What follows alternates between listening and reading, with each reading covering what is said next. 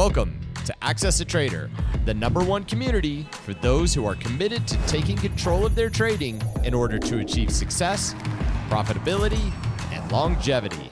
Thank you for joining us. Here's Dan Shapiro to help you find your edge, master your process, and own your future. Hey guys, good morning everybody. Welcome to another edition of the AccessATrader.com weekend update show. Hope everybody is doing well. Hope everybody is healthy. I think it's the most important part. Healthy. Take control of your health, guys, especially for all you guys in your 20s and 30s.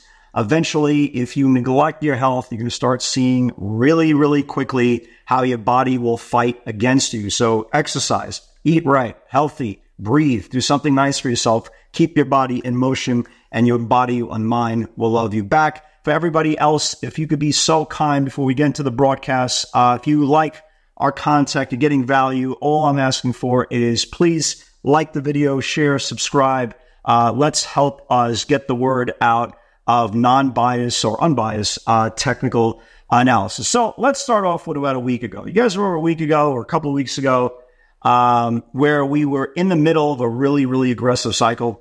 And all we kept on hearing on social media, and again, social media, it's like Netflix. I treat social media like Netflix. 98% of everything that I see on social media, I just laugh. It doesn't make a difference if it's from FinTwit, if it's from funny videos, politics, whatever the case is, I just laugh because it's all nonsense to me. I know a 15-year-old is not making 100 grand a day. I know that this business will put you to hell and back, that you will think about quitting 30 times a day. I know all this stuff, and I all know how long it takes for you to feel comfortable in your own skin before everything kind of slowly but surely clicks. So I use it as a form of entertainment. However, something really started bothering me about a week and a half ago, and we kept on reiterating that point on the video, that as the market was coming in, that's all the market was doing. The market was coming in very aggressively, and all you kept on seeing was a lot of people talking about the market's crashing, market's crashing. And at that point, I made the video, a week ago, I think on the 5th of September, just saying, hey guys, I don't understand this whole narrative. How could the market be crashing? Yes, we're coming in aggressively. Yes, we're getting beautiful opportunities to the downside. But we're up 12% for the year. We're up 12% of the year. How can we possibly be crashing? And again, it really does show you how there are so many loud voices, right? Exaggerated voices will do anything for clicks and likes and impressions and all that stuff. And guys, the most important part is I keep on reiterating the point. I don't care if you're trading for 25 years or 25 minutes. All the opinions that you need, all the data that you need is right here. It's right in front of your chart. So how can the market be crashing if we were still up 12% for the year? And here we are, right? Here we are about 8-9 days later, okay? Not only did the market not crash according to social media, but the market kind of woke up very aggressively. A lot of data in the last 8-9 days, a lot of stuff, right? A lot of stuff to digest. Really pretty much everything we kind of reiterated for the last week or so. Is the Fed ready to cut rates? Like I've been saying for about a month or so, I don't believe a rate cut will happen before the election. Again, I could be wrong. I'm an idiot after all. But again, the market is really embracing all this data. We had CPI on Wednesday. We had PPI on Thursday. And the more important part is the market kept on taking that first punch, right? Taking the first punch and started grinding back higher. And when you look at the end of the week, and this was one of the better trading weeks I can remember in a very long time. Really good. I mean, really good. We'll get to the pivots in a second. If you've been following along the whole week, NVDA went absolutely bananas. Amazon broke out stupidly, right? Stupidly broke out. Microsoft, we were waiting, finally caught Microsoft. Tesla having a little bit of issues. We'll get to that in a second. But if you look at the numbers for the week, it's staggering numbers, man. You have the S&P up 4%, okay? The Dow up 2.6%. But the big one, right? The big one is the NASDAQ zoomed up, right? Zoomed up 6% for the week. That's a big deal. And hey, by the way, guess what happened, right? Guess what happened? We reclaimed back the 50-day moving average. That's kind of a big deal. And the last time, again, we kind of referenced to the importance of the 50-day. The last time we reclaimed, we went on August the 15th, we went from Let's see here, from 474 80s to 485 50s in 4 sessions. Thursday was day 1 over the 50-day moving average. There was no video on Thursday, and we closed up another 2 and change today. So let's see. Let's see if the bulls could keep on going. The next big hurdle for the bulls, number one, is going to need to continue to close above the 50-day. The problem with this last area of concentration, there was a big struggle for the 50-day. It lasted for about 2 weeks. We kept on reclaiming and then losing it, reclaiming and then kept on losing, and ultimately lost, and we got hit really, really incredible. So the key job for the bulls is 2 things. Keep on closing above this 470, 471 area on the Qs. But the next big hurdle to kind of leap over is this whole channel here where it kept on getting stuffed only a week and a half ago, is this 478 level. Guys, write down that 478 level on the Qs.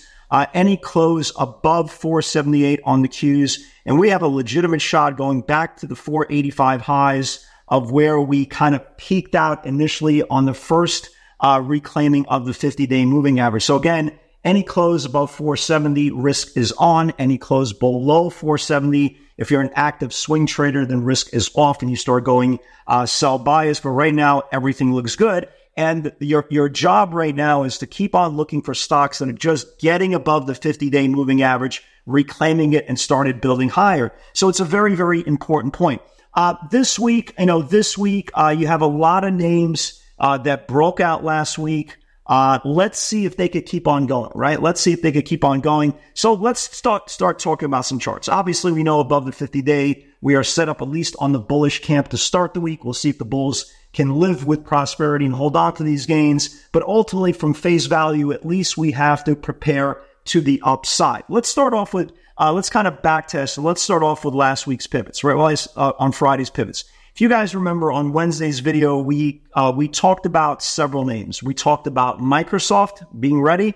We talked about ARM with a res day, with an inside day from the previous day's highs. And we spoke about Coin and Tesla and Apple, right? So let's talk about it, right? Let me just see if there was any pivots below that. No, it's okay. So here's Microsoft. Beautiful 2-day trade. We got long this thing at 425 on Thursday. Again, there was no video on Thursday. And on Friday's notes, needs to confirm the pre-market highs of 427.80s for more upside. Again, look at the common denominator in all these trades, right? So here was Tesla. We got long at 25. It closed above the 50-day moving average on Thursday, confirmed this whole channel here, and I closed out the position in the 430s. Very, very happy with the 2-day run. I'm looking for a little bit of a pullback. I hope I get it. I probably should have held on to a little runner, but again, I like to take my gains. It's just always, this market's been so aggressive, especially with the geopolitical cloud of uncertainty that is above us. They could take back gains all the time. So I never look at one trade as the ultimate trade.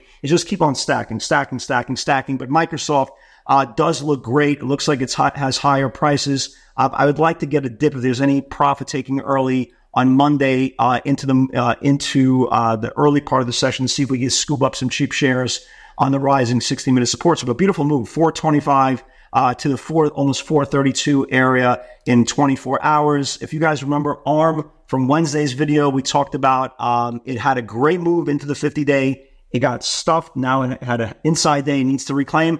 Well, ARM got upgraded. Okay, ARM got upgraded Friday morning, and here's the notes: upgraded, and now over the 50-day, 43.15 needs to confirm the pre-market highs, and that was a beautiful move. Really, really gorgeous move. And again, here's the common denominator, right?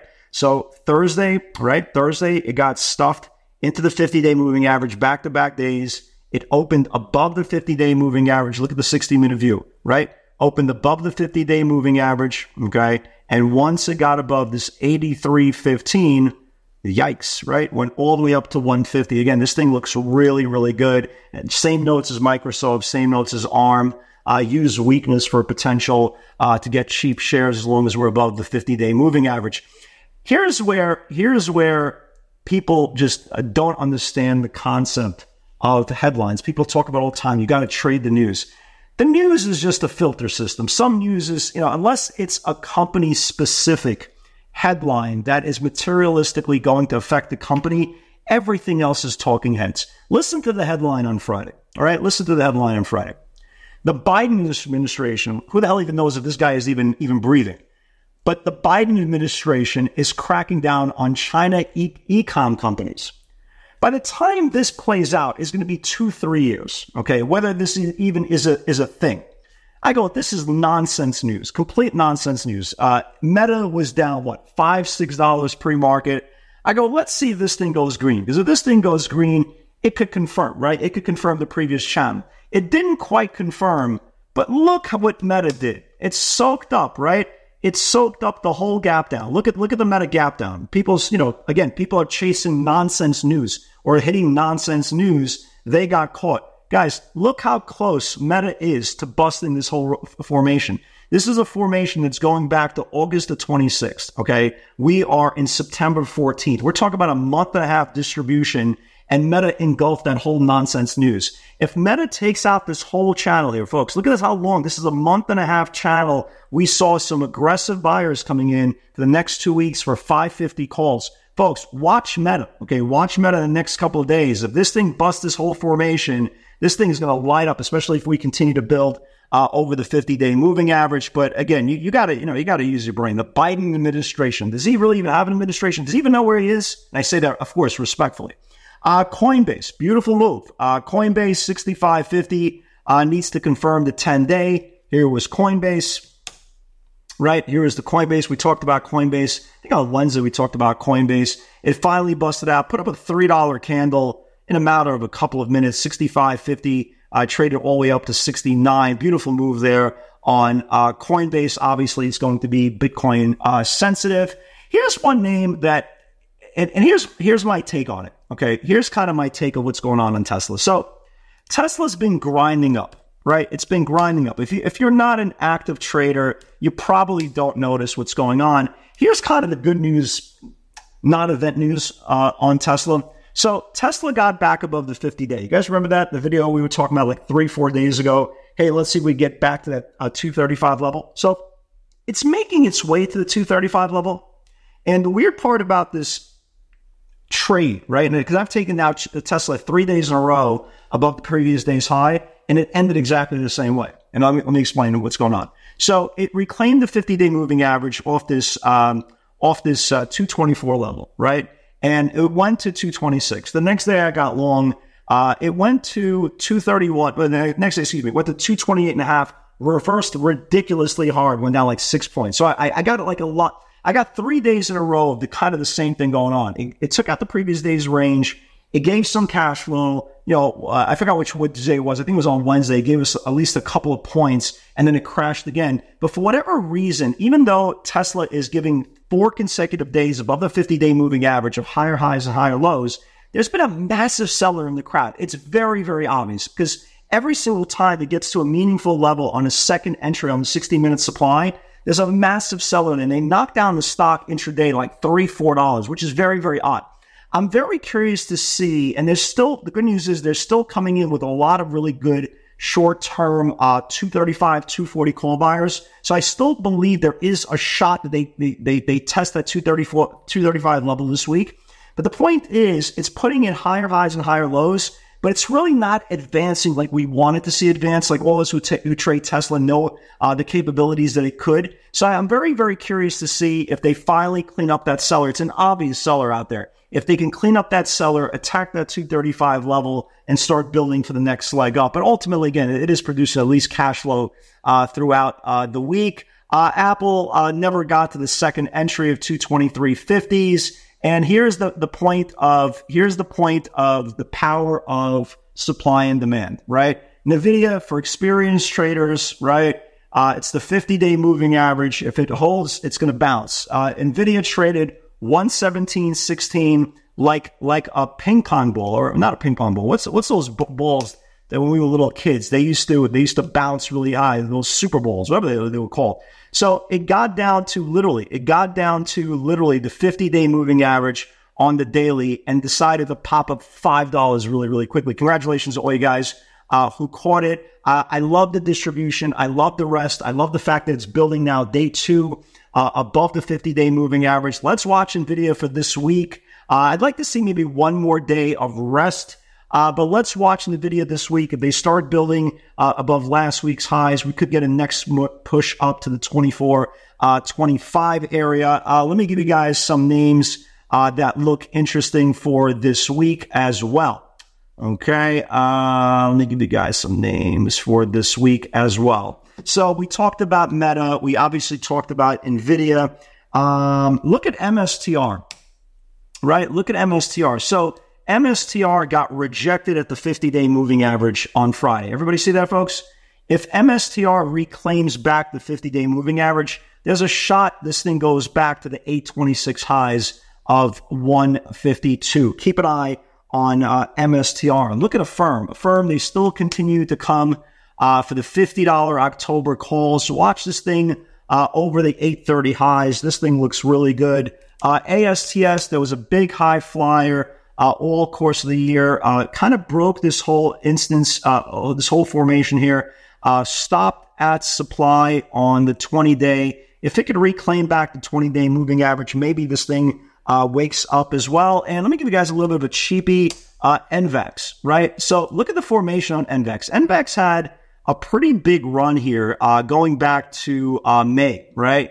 Look how tight this full formation is. This thing is very, very close. If this thing can bust the August highs, this thing could potentially run up into the 1550. So for all you guys who are trading a little bit smaller names, definitely keep an eye on that as well. So market is good. Apparently the market did not crash, right? Apparently the sky did not fall. Folks, it's very, very important. Stop listening to opinions. Stop listening to everything.